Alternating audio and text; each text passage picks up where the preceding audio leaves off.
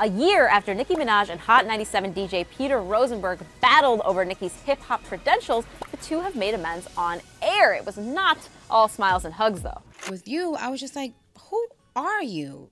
To me, you don't have enough of a resume to make those comments, but you know you did, and it is what it is. And that's why Nicki was salty enough to cancel her set at last year's Summer Jam. On the day of the concert, Rosenberg told the crowd that Nicki's Starships wasn't, quote, real hip-hop which isn't something you really want to hear from someone with a weak resume. No, and as you know, resumes are super important. Nicki was pretty furious at the time, calling into the station and saying, people come with one agenda, and that is to have a good time, not to have their favorite artist be ridiculed or be made fun of. I am not a joke. Nicki would have been the first ever female headliner for Summer Jam, and she had cameos lined up from Nas, Lil Wayne, and Foxy Brown. And this year's Summer Jam will feature Wu-Tang, Miguel, Kendrick Lamar, A$AP Rocky, and no sign of Nicki.